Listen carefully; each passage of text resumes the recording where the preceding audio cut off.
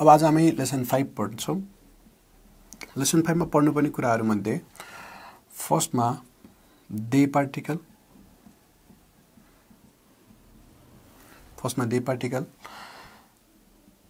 They particle को पहिलो case भन्दा हुन्छ। इनफ्याक्ट म तपाईलाई आज दोस्रो केस पनि यसमै पढाउने छु। सेकेन्ड केस यसलाई लेसन 6 मा पनि पढिन्छ, त्यही भएर अगाडि नै प्रिपेयर गरेर। अर्को छ ए पार्टिकल, ठीक छ, को बारेमा प्रयोग हुन्छ। फर्स्टमा जाउँ दे पार्टिकल को पहिलो केस। यसलाई परिभाषा मा राखौं। कुनै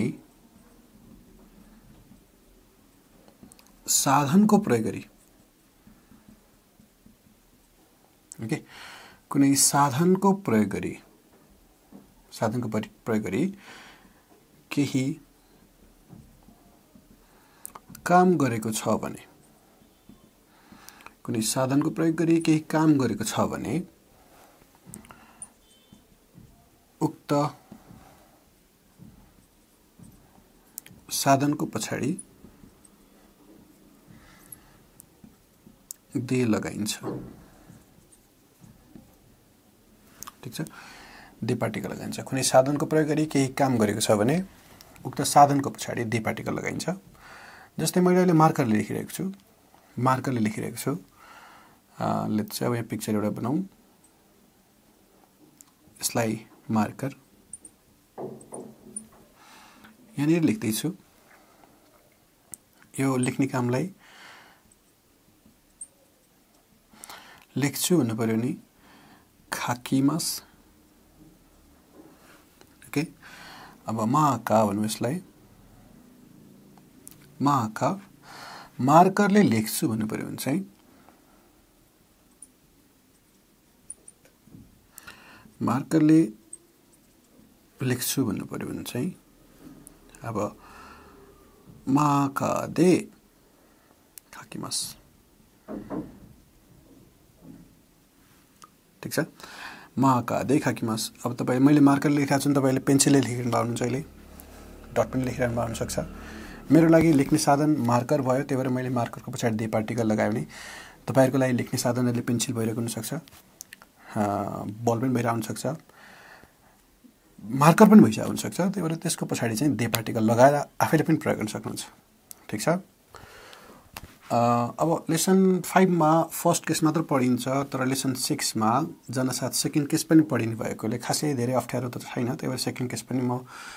5 लेसनमै पढाइरहन्छु। हल्का मात्र हिन्ट दिन्छु, लेसन 6 मा गएर डिटेलली पढाउँला। यो कुनै साधनको प्रयोग गरेको छ भने, ओके, साधनको प्रयोग गरेर केही काम गरेको छ भने, ओके, तपाईले दोस्रो केसमा चाहिँ, सेकेन्ड केसमा चाहिँ कुनै ठाउँमा गएर केही काम गरेको हुनु पर्यो, ठीक छ। म परिभाषा लेसन 6 मा लेखिदिन्छु, अहिले तत्काल हिन्ट मात्र ल। अब ठाउँमा गई, कुनै ठाउँमा, ल, जुनसुकै ठाउँमा जानुस्, कुनै ठाउँमा गएर केही काम गरेको छ,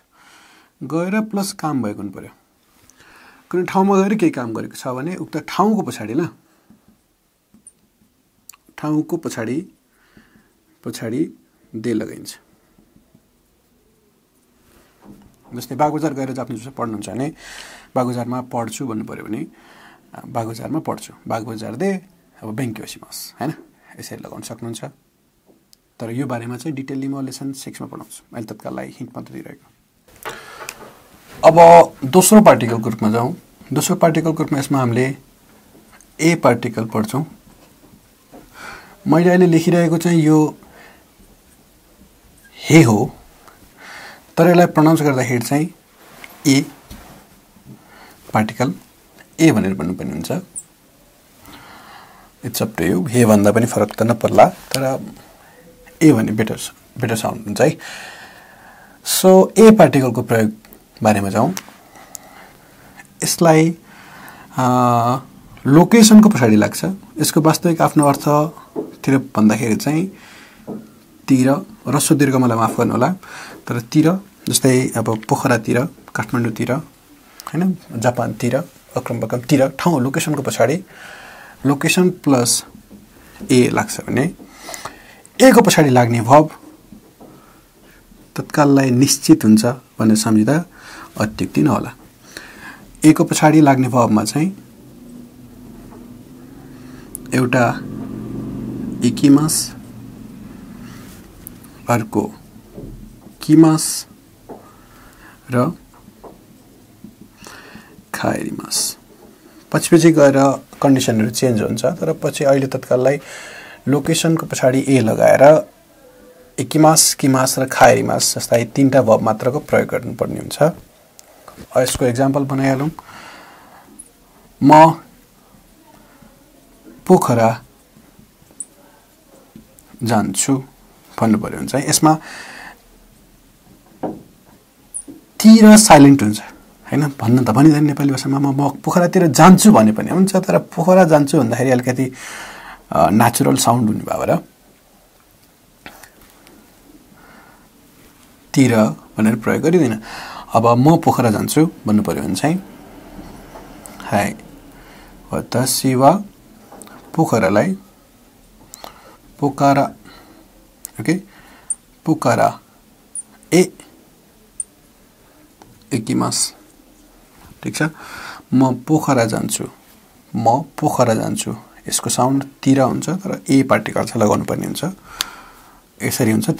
ए पार्टिकल अब किमासको पनि प्रयोग गर्न सक्नुहुन्छ खाएरिमासको पनि प्रयोग गर्न सक्नुहुन्छ तर ए पार्टिकलको प्रयोग गर्दै हुनुहुन्छ भने पछाडीपट्टि जस्तै अरू भर्बहरु ताबेमास नेमास यससा अरू भर्बहरु चाहिँ प्रयोग गर्दा राम्रो हुँदैन प्रयोग गर्न मिल्दैन पनि लोकेसन नेम प्लस ए प्लस तिर सरी लोकेसन नेम प्लस ए प्लस किमास र खाएरिमास अब पढ्छौं हामीले लेसन 5 मा तो पार्टिकल यो बारेमा हामीले लेसन 4 मा पनि पढिसकेका छौं यसको अर्थ हुन्छ एउटा एन्ड र अर्को विथ तर तो पार्टिकलको पनि प्रयोग भएको कारणले गर्दाखेरि यसमा चाहिँ तो पार्टिकल लेसन 4 मा हामीले तो पार्टिकल सँग चाहिँ नाउन प्रयोग गरेका थियौं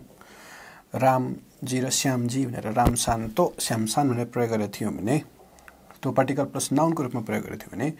तलपट्टि अर्को पनि पढेको थियौं साथीसँग भनेर फ्रेजको रूपमा बनाएको थिए तो पार्टिकल प्लस verb ओके सँग अनि त हुन्छ तर पछाडीपट्टि verb लाग्छ भन्ने प्याटर्न हामीले पढ्छौं जस्तै अर्थसँग छ भने एउटा भनौं म साथीसँग पोखरा जान्छु म साथीसँग पोखरा जान्छु भन्नु पर्यो भने वातासी वा साथीसँग तोमोदाची तो पोखरा एकिमास भनेर हुन्छ तर साथीसँग पोखरा त नाउन भयो यहाँ भर्बको कुरा गरिरहेको छौं भन्ने हुन्छ यदि यसलाई पोखरालाई हामीले साइलेन्ट रूपमा राख्दिने हो भने म साथीसँग जान्छु भन्दा पनि फरक वाक्य बन्दैन कहाँ जान्छु भन्ने कुरा चाहिँ आन्सर नखोल्न सक्ला तर म साथीसँग पोखरालाई क्यान्सल गर्दियौं म साथीसँग जान्छु भन्नु पर्यो भने अथवा तोमोदाची तो इकिमास पनि प्रयोग गर्न सकिन्छ यो भयो तो पार्टिकल प्लस verb अर्को छ हामीले इच पनि भन्छौं इच प्याटर्न पनि छ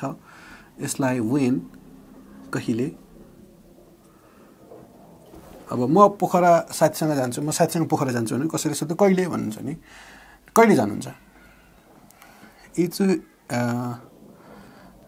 इच इकिमास का भनेर पनि भन्न सक्छौं कहिले जानुहुन्छ अब यसमा चाहिँ समय लाग्छ obviously सबैलाई थाहा भएको कुरा हो कहिले भनेर सोध्दा साथ आन्सर समय नै आउँछ अब जस्तै अब नेक्स्ट वीक जान्छु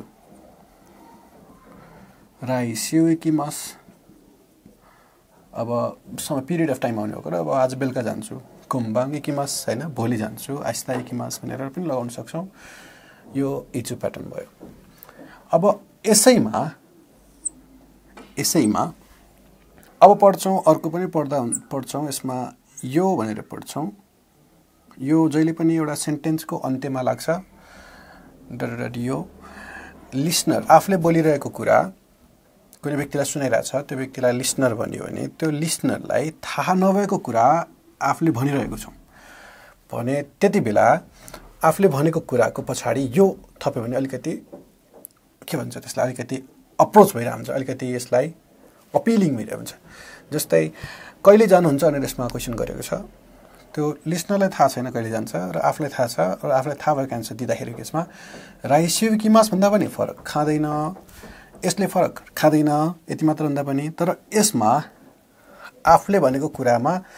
लिसनरलाई थाहा नभएको कुरा भएको कुराले यो यस्तो कुराहरुको पछाडी राई सिउ इकी मास त इकी मास यहाँ छ पछाडीपट्टि यो थप्दिनु भयो भने चाहिँ राई सिउ इकी मास हो भने अलिकति लिसनरलाई थाहा नभएको कुरालाई बुझाउँदाखेरि भने जस्तो हुन्छ ठीक छ